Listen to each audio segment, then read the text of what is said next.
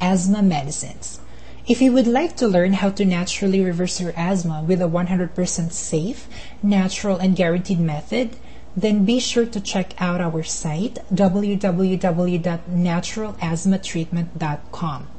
Before we get into the article, be sure to sign up for our channel and be sure to join up on our main site. You can sign up for our free report and get access to our mini course worth $47. Nebulizers are used for treating patients with asthma and other respiratory problems. A nebulizer delivers the medicine directly to the lungs and, unlike an inhaler, does not rely on the patient to inhale the medicine by depressing the aerosol tube to deliver a metered dose of medication and does the work for the patient.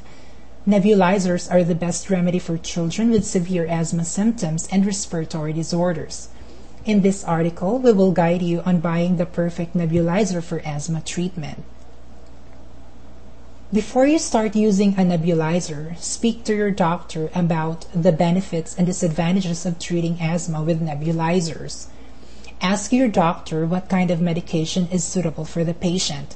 For instance, for some, the mist delivery system of the nebulizer is the best treatment option, whereas the others may benefit greatly from oral asthma medications or dry powder inhalers. Only your doctor can say which way you will be able to breathe best. Request your doctor for prescriptions for the nebulizer along with the other medications. This helps because most insurance companies will pay your medical equipment bills only with a valid prescription and authorization from the physician. If you face difficulty getting permission for purchase from your insurance company, seek help from your doctor's office. When you finally purchase the nebulizer, ensure it fits your needs and lifestyle. Read the directions carefully, assemble all the parts, and test the machine before you start the asthma treatment. Be aware about which medication to mix in the nebulizer cup and how. Learn whether or not you need to add saline to the liquid medicine.